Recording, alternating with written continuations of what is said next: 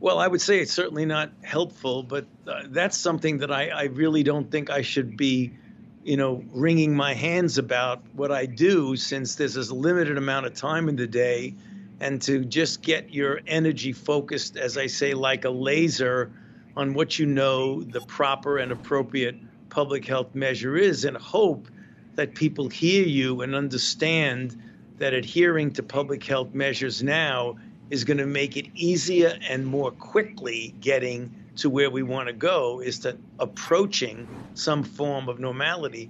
Luckily, despite the fact that we're dealing with a very, very challenging period right now, even more so as we enter the cooler months of the fall and the colder months of the winter, that vaccines are proceeding at a very good pace, and we should be on time to get an answer. And I think it'll be a positive answer by the end of this year, the end of November, the beginning of December, so that we can start distributing vaccine to those who are most in need, particularly healthcare workers and the vulnerable among us in the population. So that will help a lot, but it's not going to be solving the problem by itself.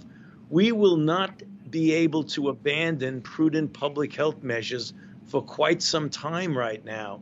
We've got to make sure that's going to be part of what we do without closing the country, without closing the economy.